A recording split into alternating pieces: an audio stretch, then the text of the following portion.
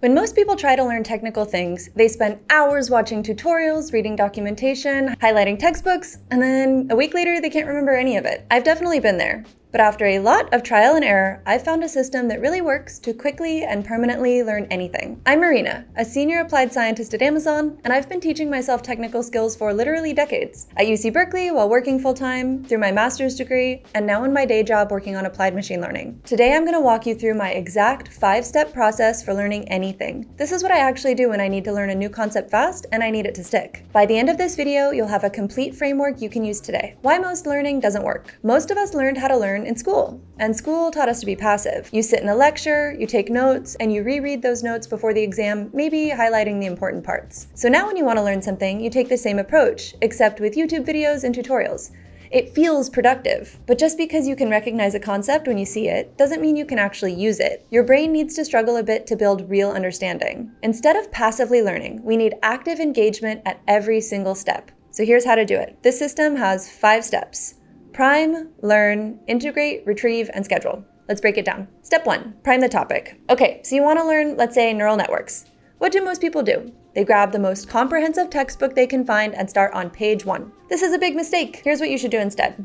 Prime yourself first. This means getting the big picture before you dive into the details. This could be something like watching a high-level overview video like 3 Blue 1 Brown, where you get an intuition without getting bogged down by the math. Or just skim the textbook chapter and look at the headers, diagrams, and the examples. The goal here is context. You want to know, what's the point of learning this? Where is this actually used? What are the key concepts? If you just dive straight into the deep end, everything feels kind of random and disconnected. But if you prime yourself first, when you encounter those details later, you'll be like, oh yeah, I've seen this before. This is the thing that does XYZ. It also creates curiosity, which is really important. If you understand why something matters before you learn how it works, studying becomes way less painful. Spend like 30 to 60 minutes on this. Don't go deep yet, it's really about breadth over depth at this phase. Step 2, learn with multiple modalities. All right, now you're ready to actually dig in. But before you start, we need to talk about setting yourself up to win with some basic environment design. Before you start studying, your phone needs to be gone. Not on silent or face down on your desk. It needs to be in another room, away. If your phone is within arm's reach, you will check it. I don't care how disciplined you think you are. Your environment shapes your behavior way more than your willpower ever will. Once you're distraction-free, it's time to start studying. And here's where my methods are a little bit different from other people. I really recommend using different modalities to study. So get 2 to 3 different courses, books, or video series on the same topic.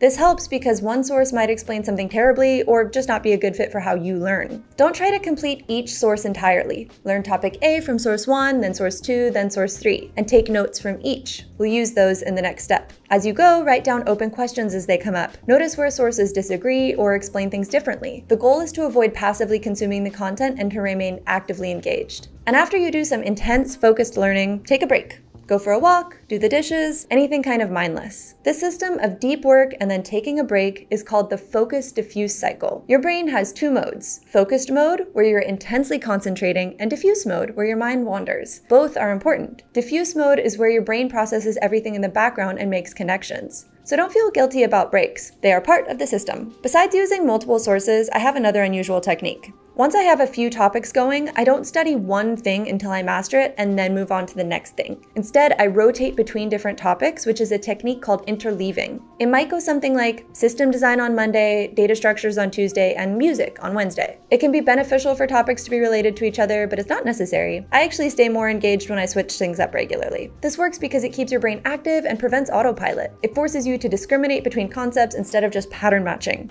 And sometimes it creates connections across domains in ways that are super fun when you see them. Speaking of using multiple modalities to learn, that's actually exactly why I love Rosetta Stone. It's one of the most well-known language learning programs in the world, and it's designed to teach languages the way you learned your first one, through immersion and context. I used it to learn German before moving to Germany for grad school, and now I'm using it to learn French so I can actually talk to my Swiss family instead of awkwardly just nodding along at dinner. What I really appreciate is their immersive approach. Instead of just memorizing vocab lists, you're matching native speaker audio to real-life visuals, listening, speaking, and thinking directly in your target language. It forces that active learning we've been talking about. The most important part of learning a language is learning how to actually speak. True Accent, Rosetta Stone's speech recognition technology, listens to how you pronounce words and phrases and gives you real-time feedback, helping you sound more like a native speaker with every lesson. If you've been putting off learning a new language, now's a great time. With the link in my description, you can get over 60% off an unlimited lifetime subscription to all 25 languages, which is great for the curious among us. You can use it on the app or a desktop, and the lessons are short and easy to fit into a busy schedule. I'll put that link at the top of the description. Learning languages has been a constant throughout my transition into machine learning, and this form of interleaving has been a great way to keep my study time engaging. To do interleaving well, rotate topics across days, not within single sessions.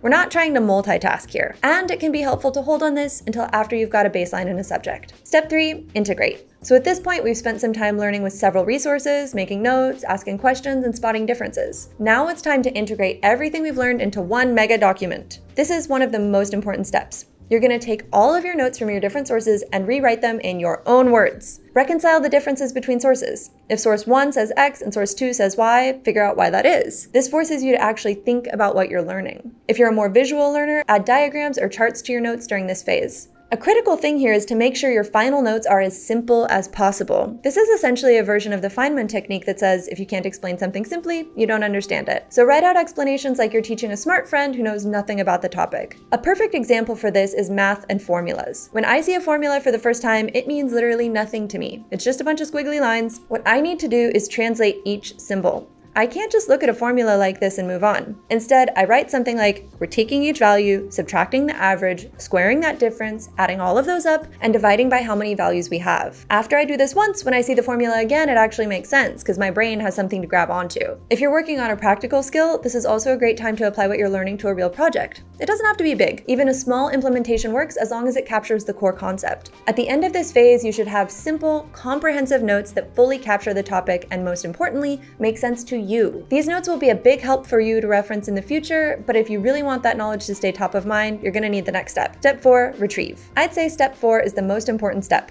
If you skip this, you haven't really learned anything. If you can't remember the concept without looking it up, you don't really know it. So close your notes and write down everything you remember. Make flashcards with questions you wrote while learning, or look like a crazy person and walk around talking to yourself out loud about the topic. This is my preferred technique. If I get stuck while doing this, that's a gap I need to fill. I work on this by highlighting the concepts in my notes that I'm struggling with so I know to practice those more. If this is all getting really easy, one level up is teaching. This is the ultimate form of retrieval. You can join study groups where you explain concepts, write blog posts, make videos, or answer questions on forums. This forces the deepest level of understanding because you have to anticipate questions and explain from multiple angles. Step 5, schedule.